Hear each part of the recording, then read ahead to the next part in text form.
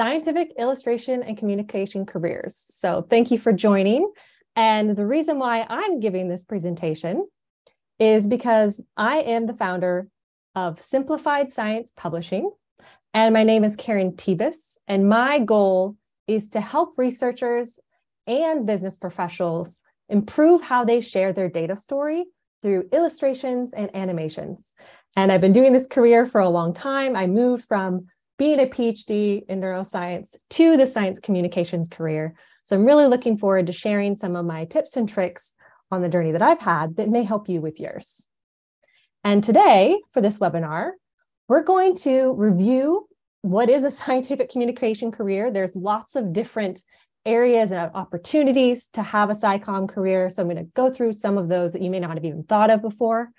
I'm then going to get into where to start and tips on how to make that journey yourself, with a specific focus on scientific illustration careers and scientific writing careers, as well as the ability to build your own unique career. It doesn't have to be in one bubble.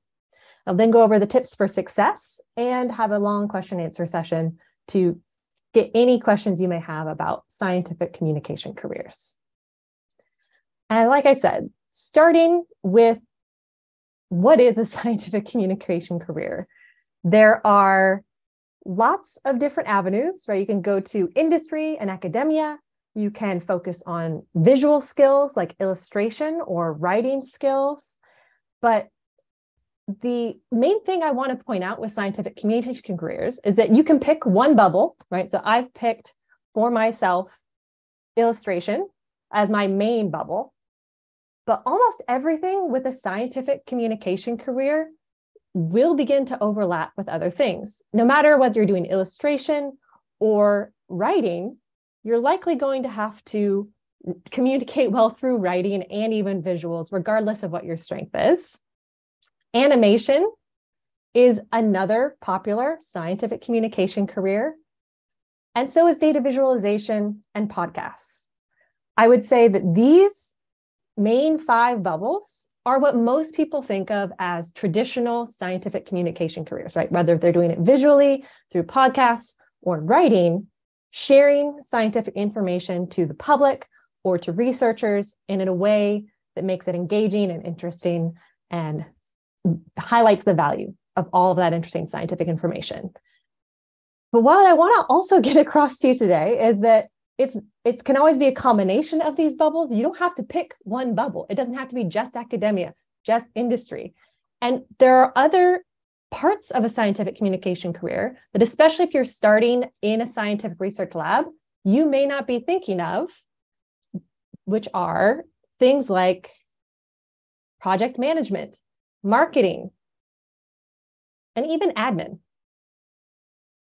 These are 3 additional bubbles that I put on the right that I feel like many people, especially if you're currently working in a lab, think of as less common, but they're just as important skills and parts of a scientific communication career that can really fulfill and fill out a really exciting career that involves scientific information and the ability to communicate that. Because as you know, it's not just writing something fantastic. It's not just creating something visually engaging. It's how you work with people. It's how you share that information with people. Admin and project management is how you work with people to share that information.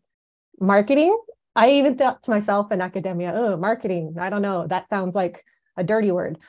But marketing, especially when it comes to scientific information, I see that as just sharing that important information, right? We're not talking about marketing Doritos chips. We're talking about marketing and sharing your scientific information. So as I go through some of my tips and tricks and scientific communication career tips, know that I'll probably be bringing these 3 in, less thought of sort of elements of a scientific communication career, just as a reminder that there's a lot of different ways you can build a career that uses any of these bubbles shown here.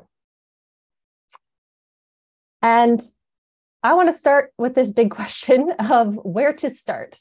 Some of you are already further along in your science communication careers. Some of you are just wondering, do I even want to do this? Do I want to stay in a research lab? Do I want to stay with the company I'm at?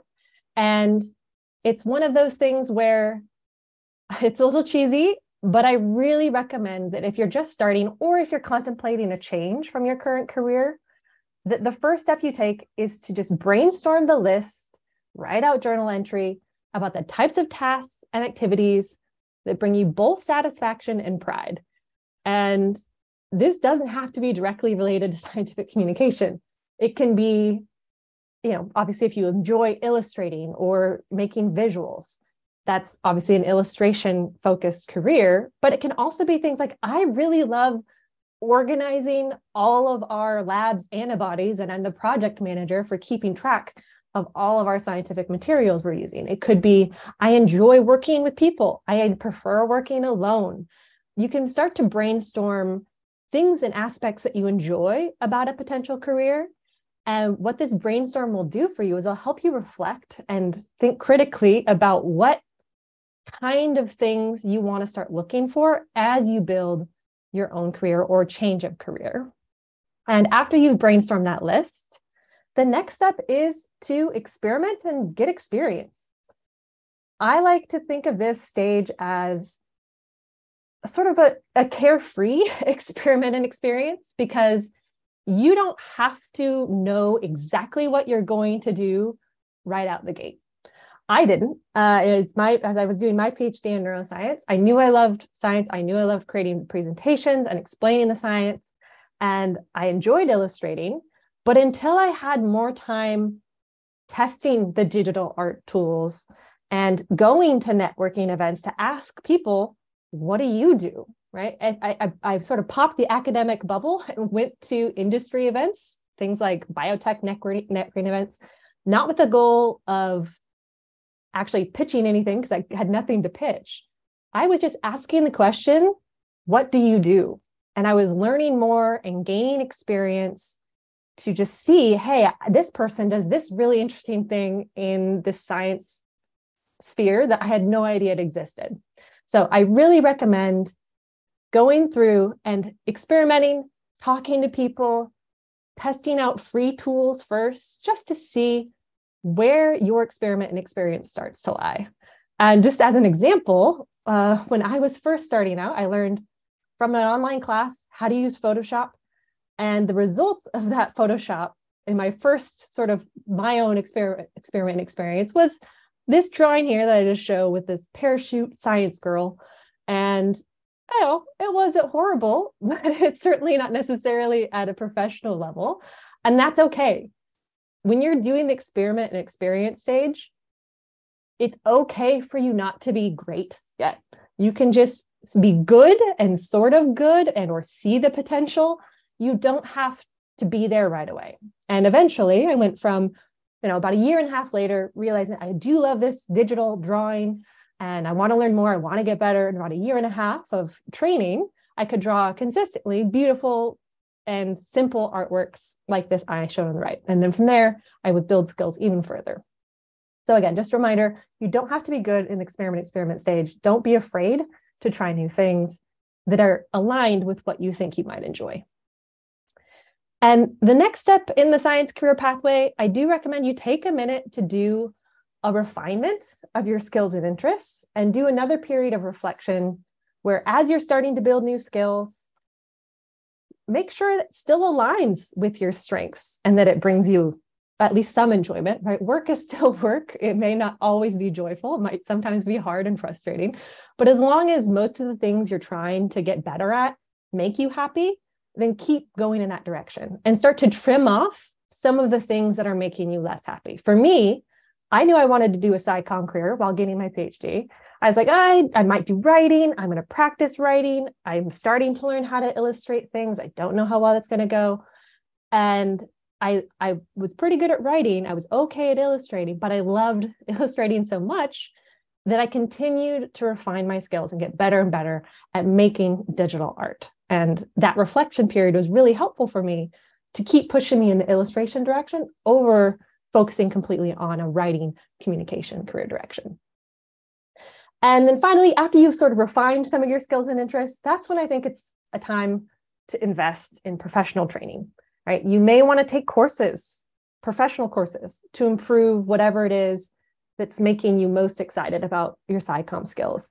You may want to join a company in an entry-level position. Maybe you join as a project administrator, or in my case, I actually joined a marketing company doing search engine optimization analysis. So doing some data analysis, doing website design analysis. And I was an entry-level position that I learned a lot from, that I could then bring back to my SciComm career path later on. So don't be afraid to test and build skills in a variety of ways that might get to your destination. And then, of course, at this stage, if you're starting to really refine your skills, you should be building a website to showcase your work, right? It can take time, but it's very important that you build a website that's mobile friendly and is really easy for your potential customers to see what you do, see your style, and decide to hire you if that's something that they align with. And finally, after you've got all those steps taken care of in your science communication career path, it's time to land that job or launch your business. This usually starts with making sure you update that resume and your website with all the potential things that showcase what you can do, and apply. I'm going to have another section where we can talk a little bit more about launch your business logistics, but I will just give a couple tips now.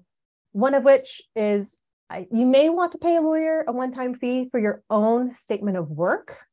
We'll talk about this a little bit towards the end in the tips for success, but a statement of work can be very helpful in making sure that if you're signing clients, that they know what to expect. They're signing an agreement that aligns with that work that you're going to do for them. And it's important that that be legally binding.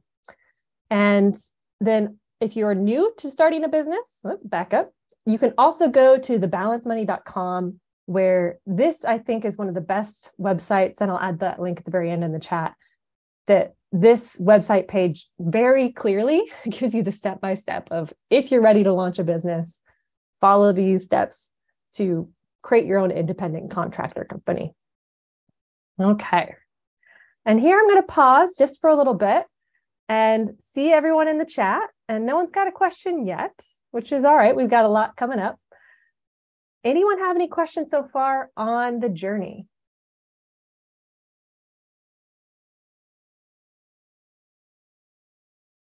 Okay, then let's jump in to some of the specifics. So in my case, I focused on starting a scientific illustration career. And I think the two most important things you need to know about starting a scientific illustration career are, one, who hires scientific illustrators? And the good news is that every research institute or university, almost every single pharmaceutical and medical device company, museums, zoos, publishing companies, web and animation firms, there are a lot of companies out there that are looking for excellent visuals, right? So they are looking for their websites, for their publications, and there's a variety of different types of illustrations that you can do to meet the needs of these potential hiring entities. And the second thing I want to point out is, in order to get hired, the main things you're going to need to learn if you want to become a scientific illustrator are then the tools that allow you to create those digital illustrations. Now, I'm not going to get into pen and paper illustrations. I know there's a lot of fantastic medical illustrators who do things with things like watercolor and oil paints. And that's another skill set that is also potential to have a good scientific illustration career. But I will say that from my experience, almost everybody is requiring digital illustrations. And I have a question here. Will it be possible to access the video? Yes, the video will be accessible at the end. I'll make sure everybody has an email and has access to the video. Oh, and it's more questions. We'll pause. Okay. This question comes in. Do we need a complete degree or certificate in illustration, or is self-training sufficient to get into these professions?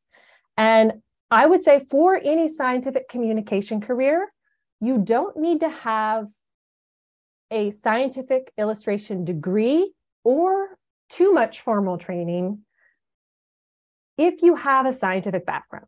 So most scientific illustrator need to have either a master's or PhD in science. That's usually a requirement. And then if you have either a PhD or a master's degree in a scientific field, then you can just prove that you can illustrate with your portfolio. I didn't take a formal degree in scientific illustration. I relied on my scientific knowledge and then built my skills in illustration using a couple schools. I did take a class at Portland Art Institute, but it was just one class. Everything else I built through online training and then just building my portfolio. So my answer is, if you have a scientific degree that's high enough, you don't necessarily have to have that formal full certificate or degree. And that's my path. I would say if you wanted to become a medical illustrator, specifically who work with, medical textbooks and work for a specific company that does just medical illustration, it does make it easier to get those jobs if you have that formal medical scientific illustration training. But again, it's not a requirement. You can, if you have the skills, get the job because you can prove you can illustrate through your portfolio. So that's a really good question. And as far as getting those skills and what skills to build for digital illustration, I'm showing here what I consider sort of the main things to consider learning. Adobe Illustrator, far on this left, is one of the most important scientific illustration tools used by a lot of professionals, and that's the main tool I use. Next up is this Adobe Creative Cloud, because although I use Adobe Illustrator as my sort of 2D and some 3D illustration workhorse, knowing how to use Adobe Illustrator in combination with other Adobe products such as InDesign, such as Photoshop, and even their animation, there's Adobe After Effects, all of the things under the Adobe Cloud can be extremely useful when you're trying to build your skills and expand your skills beyond just 2D illustration. So those are my top 2 recommendations for software to begin learning. However, I will say Adobe Creative Cloud is not cheap. Adobe Illustrator is not cheap. So if you are new to illustration and you're not willing to invest in that level and full suite of software, I wanted to point out that there is software coming from a company that's really fantastic. And it's the one I'm recommending is called Affinity Designer. It has almost all of the capabilities of Adobe Illustrator. It lacks some of the gradient and really advanced tools that can make some very stellar sort of techniques. But if you're doing good illustration, basic illustration, Affinity Designer has almost all of the things you will ever need that Adobe Illustrator has. And it's a one-time payment for the software. So if you're looking to start building these skills, Affinity Designer is a more cost-effective way to do it. And the skills you'll learn in Affinity Designer parallel really well with Adobe Illustrator files.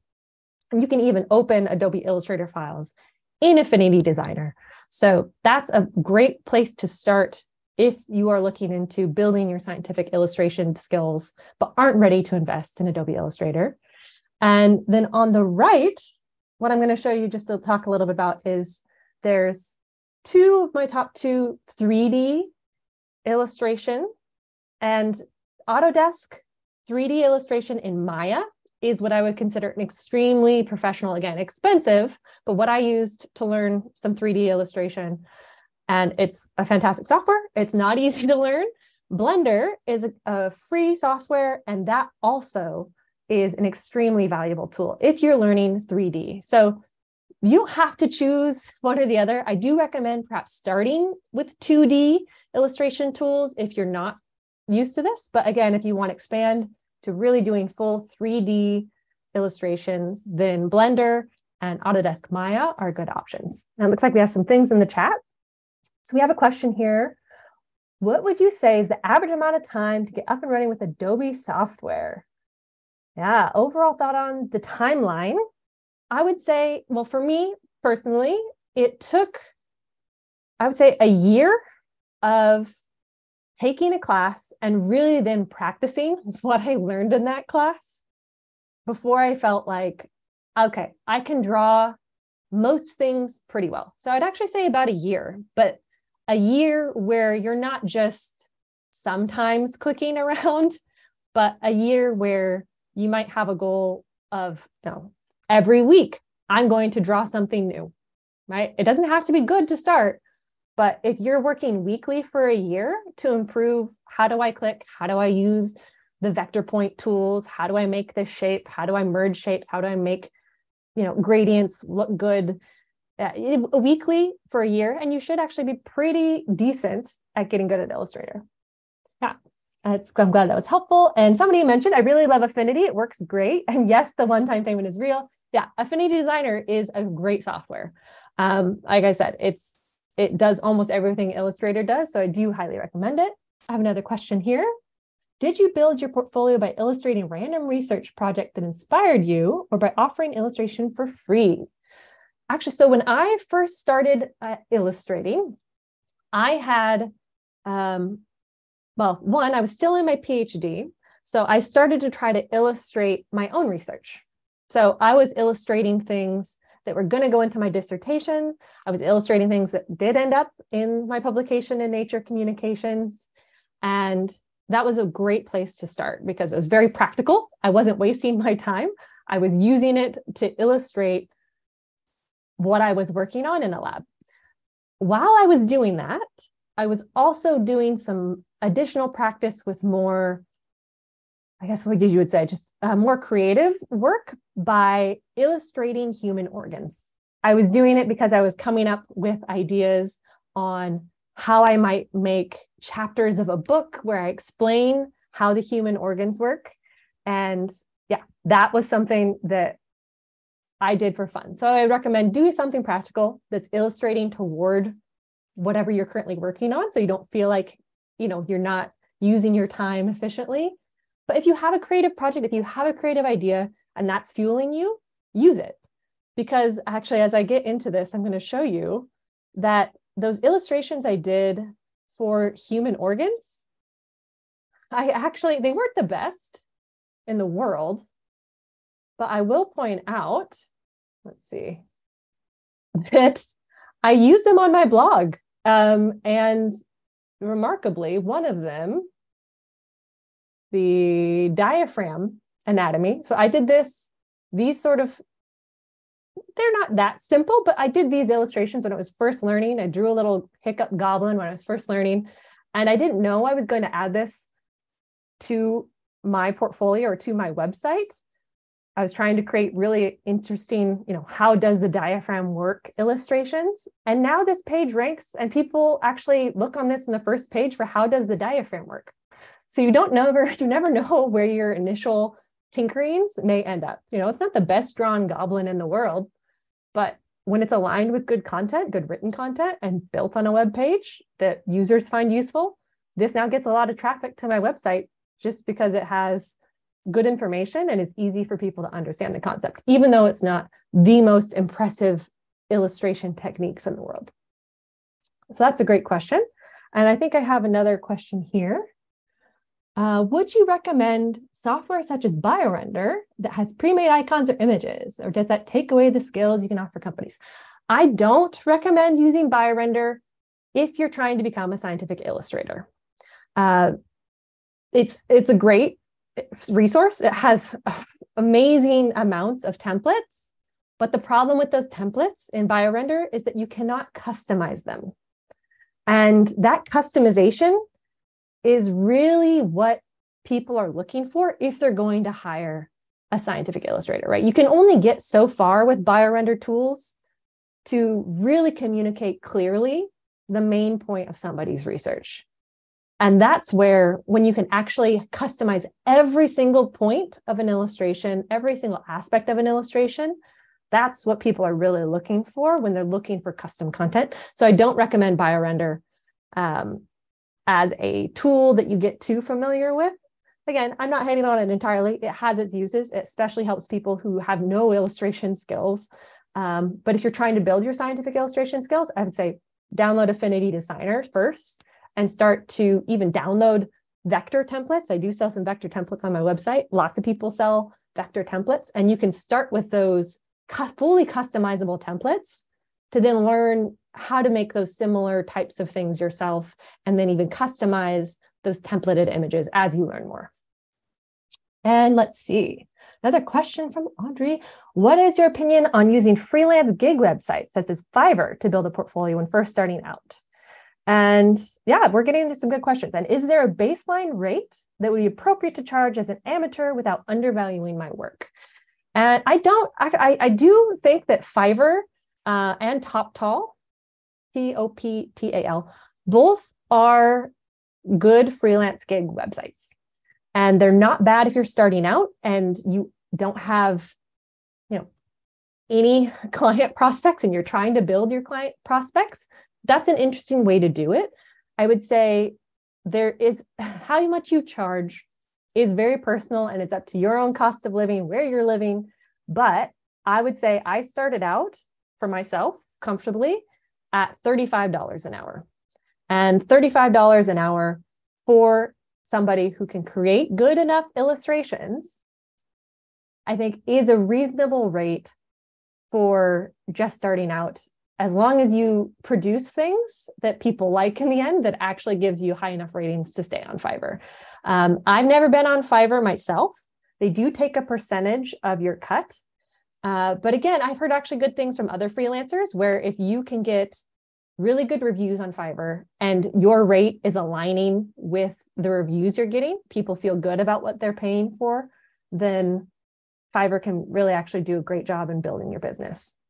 I would suggest that if you're just starting out and you aren't sure what to charge and you're not sure how to get your first clients, that you actually, instead of just jumping directly into something like Fiverr, I started going to networking events as my first, just talking to people about my skills. I had a portfolio online, and that was my first set of clients.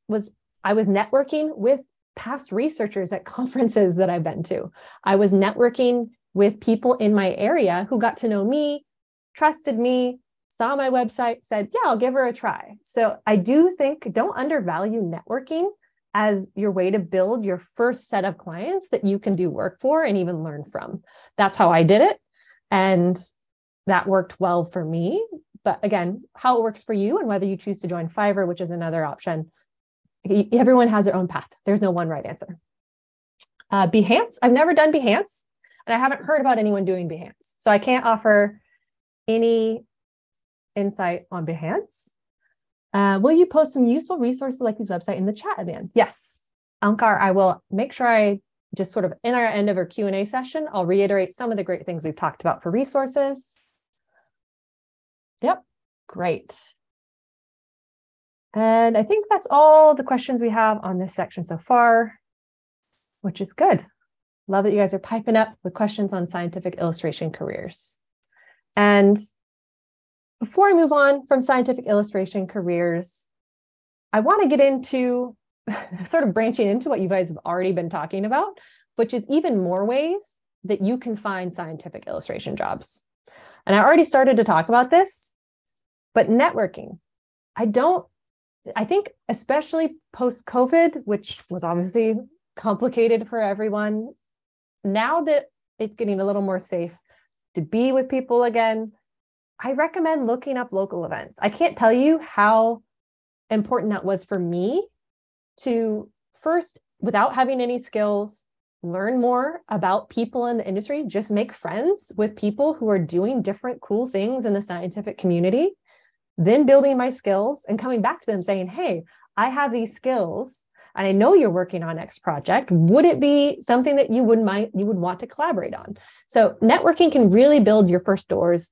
And in fact, one of my clients, I would say actually, who's one of my longest running clients, came through one of my first, sets of networking in Oregon. I went to the Oregon Bioscience Innovator Conference Network. And that person is still a client who takes me with them wherever they go for their job in the last 7 years to do their presentation designs and their illustrations. So you never know who you're going to meet in networking events. And I also recommend getting into scientific illustrations associations and societies. These do require charges, so I wouldn't jump into these as a first choice. scientific illustration associations often can have $100 and something fees. So I would say, unless you have a very specific goal, for example, there's a medical scientific illustrator association that's a great networking place, but it's also pretty expensive. But if your end goal, you already know, I've done my reflection, I want to be a medical illustrator and animator, those could be some great resources for you to meet more people specifically doing what you want to do in that niche. So that's a good way to go. The next thing I recommend is don't be afraid to just online job search. You may not even be close or even close to ready to find a job, but what I wanted to point out here is that by reading more about scientific illustration jobs, and right now I just got the screenshot this week, so there are 44 more jobs with scientific illustration in the title. You can, see what they want, right? You can also try to build your skills by looking at what people are looking for and realizing, hey, this sounds like something I want to do. I don't have the skills to apply yet, but you can start to build those skills by actually looking ahead and seeing what people are looking for. So I think that's also a very valuable thing to do if you're looking for a scientific illustration career. And finally, marketing outreach. That includes building that impressive portfolio, especially with illustration. You've got to kind of prove what you can do. And at first, you might be just drawing your own things for yourself or drawing your own things that don't have a publication home yet or an end goal besides learning more and then showcasing your skills. And that's okay.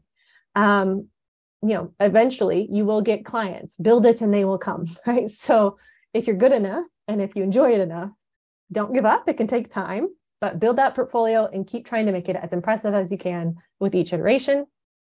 And again, even if let's say you want to search for a specific company, some people they don't want to move. They want to work in a certain place. They may have family or other reasons to be in one place.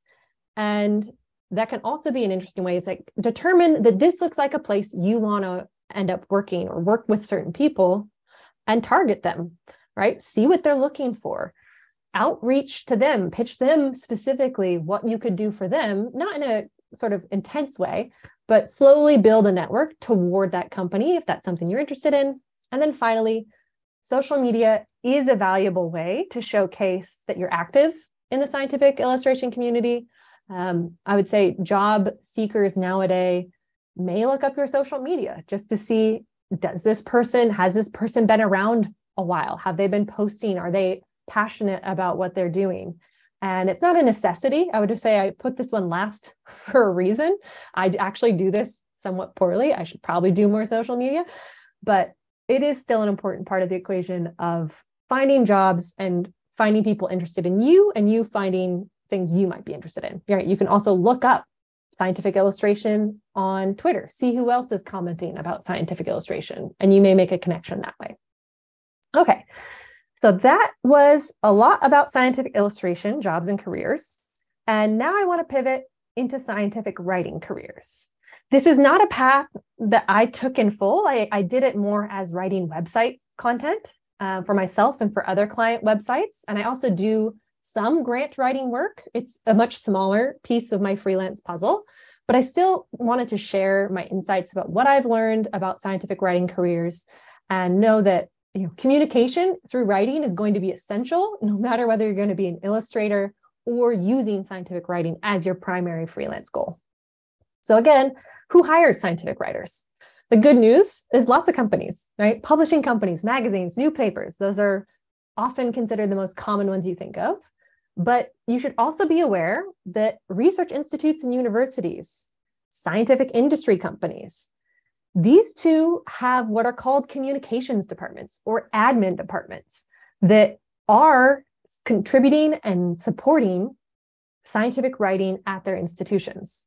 So if you're interested in staying in academia, but not doing research on a bench, take a walk around your research institute and go talk to the admin people. Go see, what do you do? Would you mind grabbing a coffee?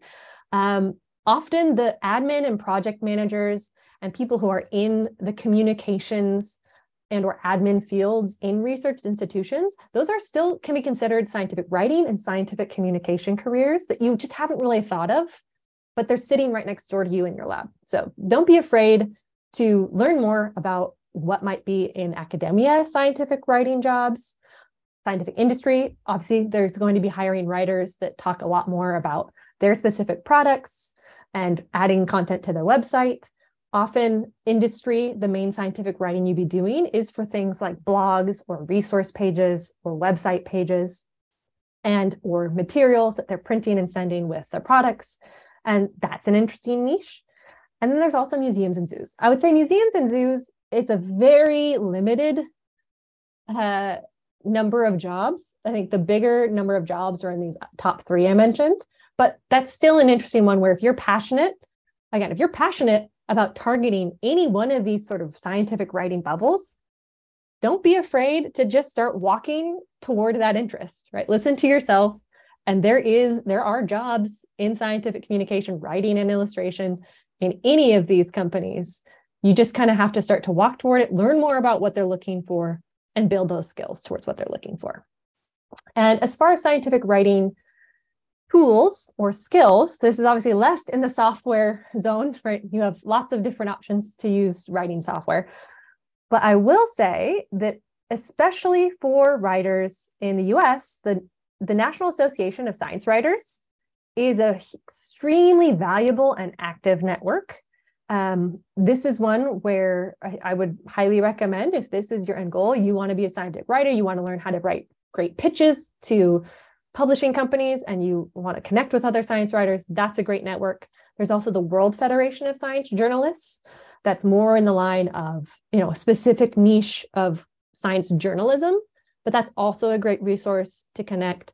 Again, it just depends on what area you feel like aligns with what you want to do. And joining these associations can help you learn a lot from people who have a lot more experience in the field than I do in scientific writing careers. And similarly, how do you find these jobs? It's actually very similar. I would say networking and local events. Those 2 I mentioned, as far as associations, are really powerful for networking. When it comes to looking up online jobs, again, I just did this search last week, 100 plus more jobs for things like scientific writers.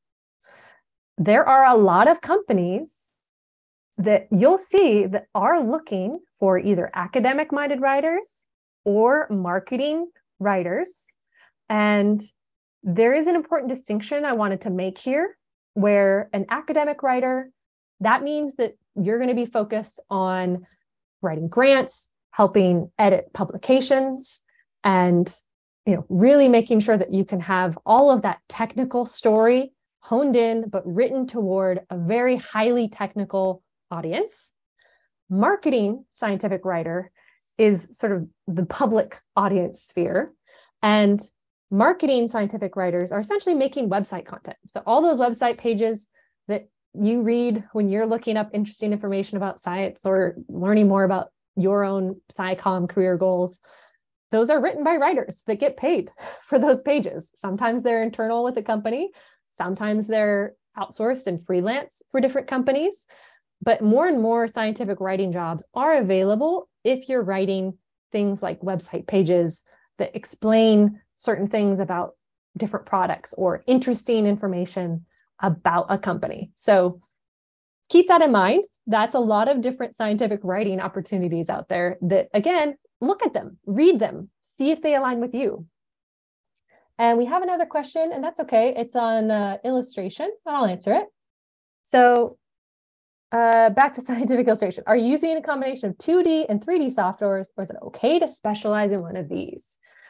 I personally started using 2D. I then learned how to do 3D, and then I pretty much just ran back to 2D. So I think it's up to you. The answer is it's up to you. It's what you feel like you're confident in, you're good at, what software you want to pay for. But you can, I primarily just do 2D. And you can have a full career just as a 2D illustrator. You can have a full career just as a 3D illustrator. Some people have both skills, and sometimes they align well with each other. But it's possible to have one, the either, or both.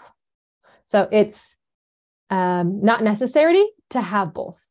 I would say 2D illustration, it's still important that you know how to illustrate 3D elements in 2D software, but that's a skill you can build in 2D. Yeah, so that's a good question.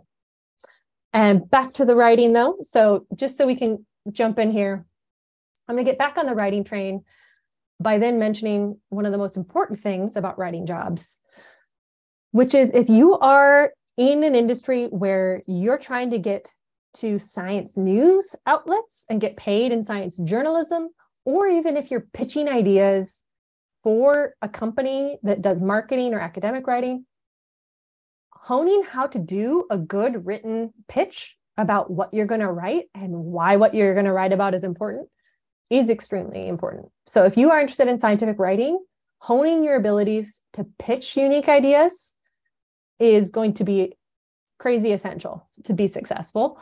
And I would recommend honing that skill. There's lots of resources out there to improve that skill, but pitching your writing ideas is going to be important if you're going to undertake a scientific writing career. Having example pieces on your own blog or on your own website is also very important. If you are able to get published on some other blog, that's also really nice to highlight in your resume. And there's lots of different places where you may be able to just, within your own scientific niche, find a website or an association that might allow you to write something based on a pitch to build your portfolio and resume. An example for me is the developing biologists world, right? Because I worked on molecular cellular neurodevelopment. There's a resource called The Node, and it publishes interesting written pieces from the developmental biology community. It's very easy to pitch them. I'm not going to get paid, but it does get my work where I can list it on my resume that's been published somewhere else. So write example pieces and write pieces that can be displayed on your site and others. And if you're just starting out, you may be able to find a scientific niche that allows you to do it really easily before you're able to pitch to those bigger journalism networks. And finally, and lastly, social media. Highlight what you're doing every now and then. See what other people are doing via social media. It's always a good idea. And are there any questions about scientific writing careers? I think most people here are interested in scientific illustration, which is good. That's my expertise. But any questions on scientific writing before I shift? Would I recommend a degree in SciComm for those who don't have a PhD but are interested in breaking into the writing field? I have experience in medical editing, but not writing. Interesting. I would say if you're interested in breaking to the writing field, I would say if you're already in your education path and you want to take a SciComm degree, that's great. If you've already finished your bachelor's and you're contemplating going back to school for a graduate degree in a SciComm area, I don't necessarily personally recommend investing all that money in a full degree, even if you don't have a PhD. There are other ways to gain experience in medical writing.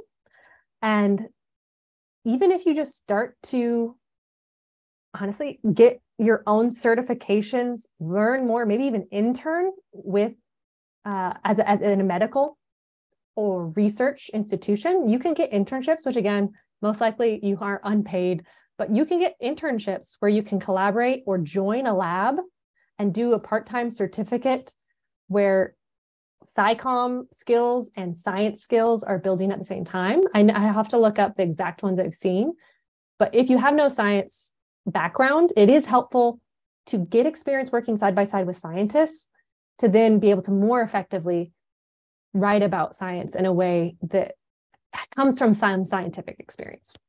So that's my recommendation. Best stage to move to these careers. And after bachelor, master's, PhD, or postdoc? Ooh, this is a good question. I would say anytime. Anytime is the right time. It doesn't matter if you are getting a bachelor degree now, or you haven't even started your bachelor's degree, you can start to walk toward the career that you think will align best with your skills and interests at any point in your careers. I mean, scientific illustration, yes, it's nice that you have a master's or a PhD in a scientific field. But if you are in your bachelor stage and you already know you want to do a SciComm career, then maybe for your master's degree, look for SciComm masters, right? Look wherever stage you're at. If you're looking for more education, try to find an education point that aligns with your SciComm interests. I don't think there's a specific best stage. You can do it at any time.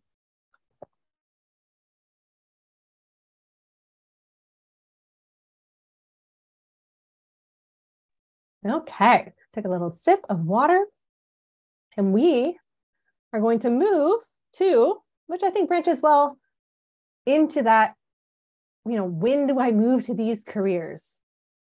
And that doesn't, I mean, there is no one way to build a SciComm career. It depends on what you're interested in and the skills you want to build towards that interest.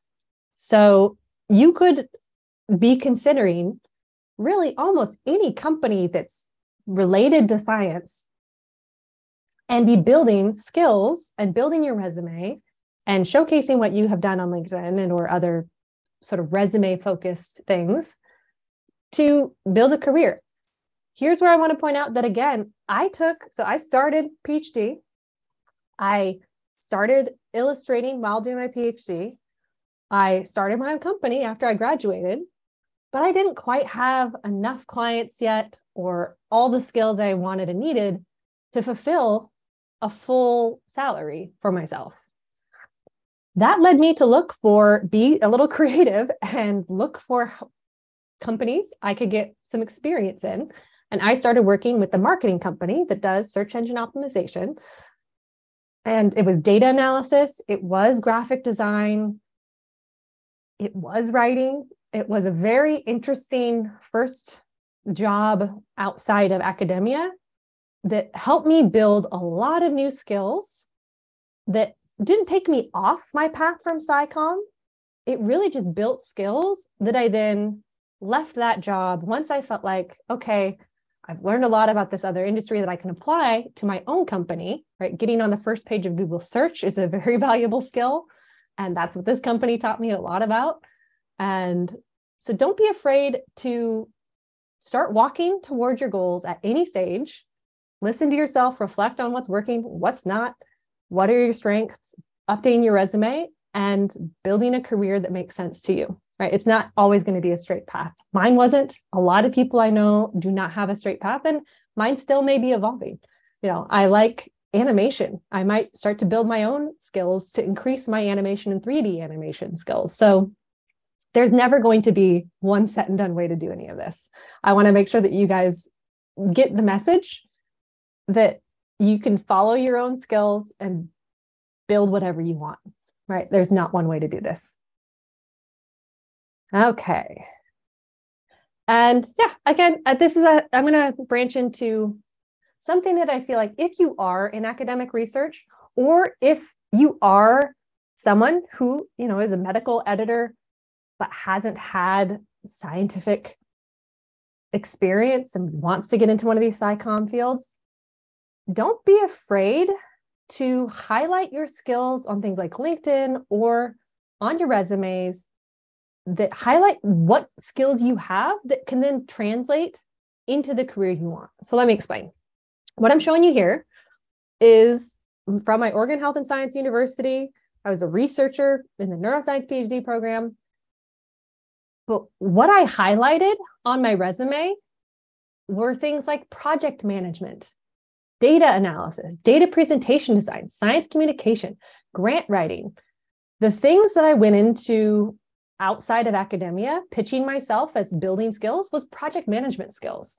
If you've been able to lead your own editing company or do your own editing work, if you've been able to lead your own lab project, if you've trained PhD students, or if you routinely presented scientific talks, you may not realize how much non-academic skills you have that translate to any company, right? People are always looking for good project management experience, good organization, good data analysis, good critical thinking.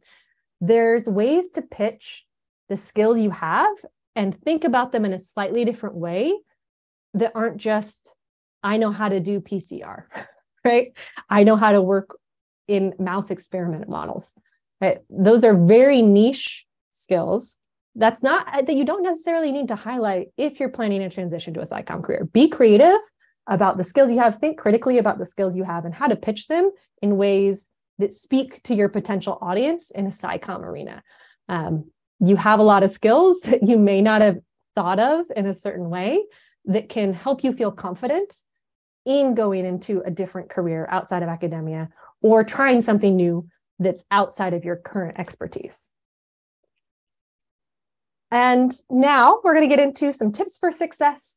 I know we only have about 3 minutes in our allotted time. I'm allowing myself to go over if you want to stay for a longer chat for the Q&A. And my first tip is to be persistent. I think I've said this many times, but success takes time. It took me a long time to build my skills. You know, a tree does not grow in a day, nor will your career. So as long as you keep walking toward whatever your goals are, you're going to keep building the skills and finding a niche for yourself. So be persistent. Don't give up. It may take some winding paths, or you might end up growing somewhere you weren't expecting, but that's okay. It's going to take time, and it's going to be an interesting journey. The second tip I have is know your worth. We've already talked a bit about this, but set rates and make contracts that are worth your time. $35 an hour was what I said I've started at. I've moved up from there. Now I'm 65 to 95, depending on what my services are. And this is something that has to come from where you feel comfortable. But I would say, make sure you set up yourself for success by not bidding too low.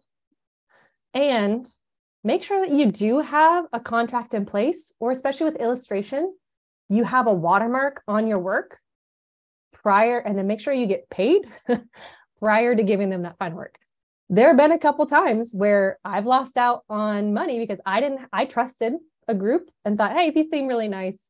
You know, they'll pay me after the contract is up, or they'll pay me the full amount for the illustration that they needed on a quick turn. And sometimes, it's very rare, but sometimes people will take an illustration and run if you give it to them. So just be aware your contracts are worth your time, and or making sure you have a payment agreement up front is worth your time.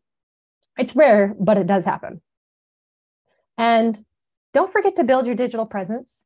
It is important that, especially now, that you make it easy for potential clients to know you and know your work.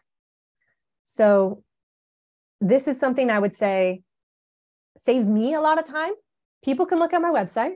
They know what style I do for illustration. They already have a good feel for the work I do. And when they come to me, they've already seen it. They see it, they know what to expect. They're going to like my style. So it does really help to have that digital presence that lets people know what they're going to get. And I have a question about illustrations. If one of my illustrations is published in a paid article, do I still have a right to share it on my social network and include it on my portfolio? The answer is yes, as long as you cite it. So if your illustration is put in a paid article, you have the right to share it on your social media networks as long as you cite the publication that now owns the copyright of that illustration. So that's how you get that. You're allowed to do it, just cite. And if you have any questions, sometimes if it's, I mean, it's very rare, but scientific journals like Science, they'll allow you, as long as you cite it, to use the image you've created. If you're working with somebody, let's say you've created something for a company internally and you do want to share that, maybe you can also just directly ask them if it's okay to share this website design you did for them. But for the most part, as long as you cite them, you can put it on your portfolio. And that's what I do if I want to. I cite it. I have a link to whoever I did it for as part of my publishing the photo. And that's where we're at too. So, I mean, we're at questions already. We just had a question about illustration animation. We're also at time. And I realize that if you have extra time and if you have extra questions, I'm willing to be here for another half hour to answer them. So I think I've answered a lot about the illustration, about freelance, less about digital marketing, but now's a great time if you want to stay on to ask any additional questions. And while you are thinking of some of those, I am going to share some of the links that my assistant is reminding me to share in the chat. So that's a link to Affinity Designer. And what I'll probably do is I'll also just review my own recording and just see if any other things I mentioned, I can send a follow-up email to all of you so that you have the list of links and a quick summary of some of the resources I provided. What is the best way to start with digital illustration? Should one invest in a tablet or a good laptop or straight up start drawing tablets? And it is not an amateur question. That's a great question. The best way to start with digital illustration is to just have a good laptop. And that's my recommendation. I do most of my illustrations by using my mouse, actually. There's lots of different ways. I've used a tablet too. I like tablet drawings as well. But I think you learn a lot by learning how to use the digital illustration pen tools. And by pen tool, I'll even pull this up. By pen tool, so I'm hopping into Adobe Illustrator. Pen tool, this tool where you click and drag, click and drag, click and drag to make a shape. And every time I click and I drag, this creates a shape. I'm just using a mouse. And there's a lot you can do by using a mouse and making symmetrical shapes to first learn what is a vector point, this point I'm pulling up and down. Now, what does it mean when I toggle these edges? Some of the first ways to learn that, I think, is through a laptop and not through a tablet and drawing. But again, to each their own. If you're very good at hand drawing things, if you are a very good pen and paper artist, tablet might be actually a preference for you. I mean, I'm not the most talented artist in the world. I don't do those incredible cover, lifelike digital illustration. That's not my strength. My strength is in translating scientific research into really impressive visuals for scientific publications and grants, right? So I have my niche. But if you want to be somebody who creates incredible artwork for journals and those top tier sort of news publications that are more arty, tablets are a good way to go for that. But again, even if you're doing that kind of artful work, learning how to click the points and move the points and how they work can be done on a laptop without it. Is Procreate a good drawing software for scientific illustrations? I have never used Procreate. I would say if you are planning to have a professional scientific illustration career, as long as Procreate or any illustration software is dealing with what I'm showing you now, which is these vector points for illustrations, then it can be a good comparable software. I know Affinity Designer does vector points. Inkscape is free. It also does vector points. It has some limited features. So I would say starting with Affinity Designer is my top recommendation if you're going to try to become a scientific illustrator, to start cheaper and then maybe grow into something like Adobe Illustrator. Ooh, do I have any tips around file naming conventions? I really like that question. I do, actually. So because I work on a lot of different files every single day, my preferred is SSP, which stands for Simplified Science Publishing. And then I immediately put a date on it. So 2022, 10/28. If I were to create the webinar illustration, whatever, .ai, Adobe Illustrator file, having this at the front, and especially, I mean, I would have likely sort of client name and then description, helps me quickly sort out by date what I've done for who and which version is it, right? Because often you'll do draft 1, get your feedback from your client, draft 2. If you front load your file names with the date, it makes it really easy for you to best understand which iteration you're on and which is the most recent. That's my favorite way to actually pretty much name anything, is with dates in that way. Oh, and having 22 in front means you're never, ever going to run into sorting issues. They'll always be in the right order. Okay. Can you please suggest freelance websites for starting a career as a scientific illustrator? Yeah, and I think you've already heard one. So Fiverr, TopTal, and let me get my chat back open. I'll put them in the chat. So Fiverr, TopTal, although TopTal I think is actually quite a professional. You might need to be at a certain experience level. Fiverr, TopTal, and honestly, I think just Googling remote or part-time opportunities, that's a great way to see what's available and put your hat in the ring, because it's free. Again, with things like Fiverr, which is a great graphic design, scientific illustration related portal, you still, they take a cut of whatever you're offering. So just keep that in mind.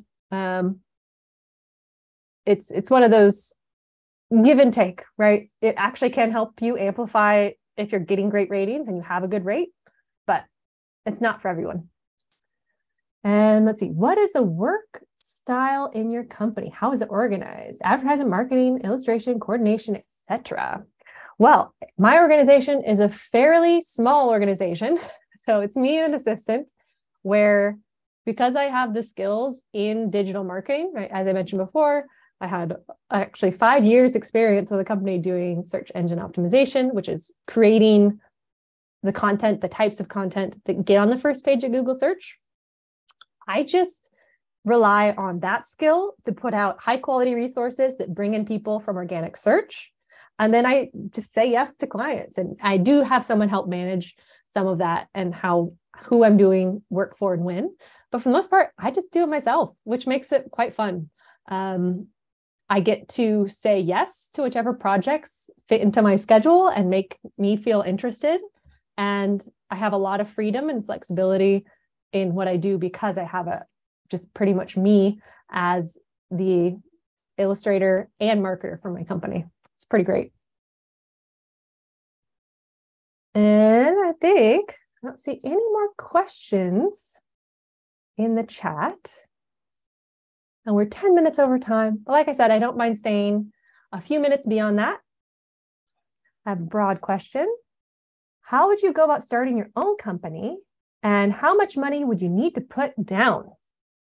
So if you're in the United States of America, I'm not clear on how it works in other countries, but in the US, it's actually only costs around, it depends on the state, but around $100 to start your own company. It's a matter of logging on to your state's sort of business portal and creating a self-owned LLC, limited liability corporation. So I'll put that in the chat. You have to fill out paperwork, submit it, and submit a fee of around $100 a year. That's it. And then you can get paid officially and pay taxes and have an EIN number, right? An EIN number is your business tax number. But in the US, it is actually really quite impressive how easy it is.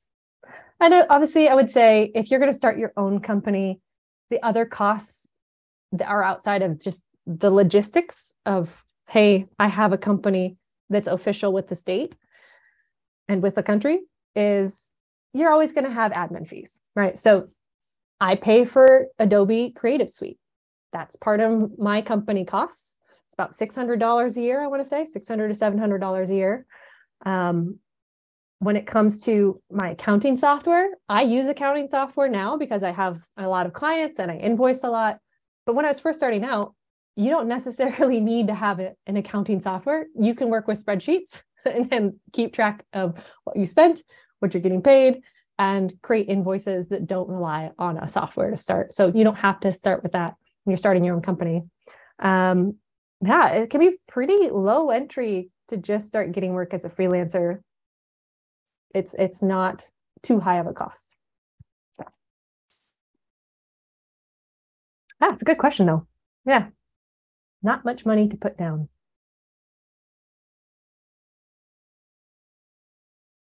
Any other good questions?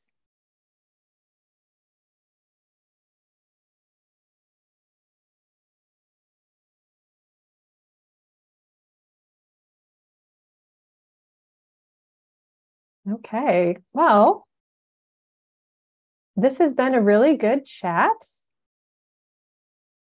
Oh, thank you. I'm getting some thanks in the chat. And I hope you guys enjoyed the webinar. And I will be sending out a survey about what next type of information may be most useful. It sounds like a lot of you are interested in scientific illustration.